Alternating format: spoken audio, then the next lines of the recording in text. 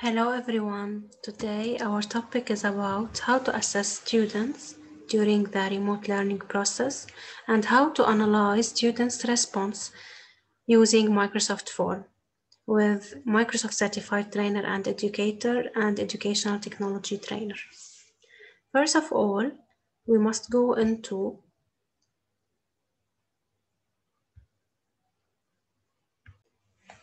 Microsoft Form. In Microsoft Form, you can create a new form or new quiz. Now I will click on new quiz. In order to create a new quiz, you must give the title for your quiz. For example, here, grade 9B, chemistry.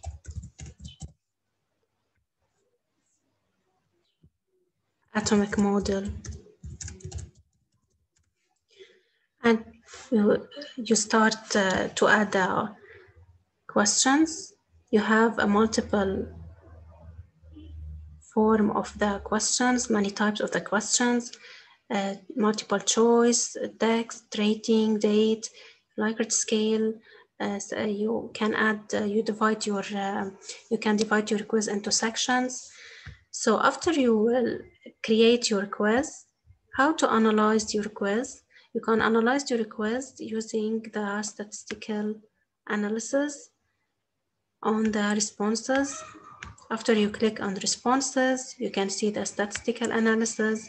Like here, I conclude that only 80% of my students understand the concept of atom, and it's the smallest unit of matter, while also only 80% of my students, they understand that the protons and neutrons are located in the nucleus, and so on. This is the analysis process of the response that I got from my students.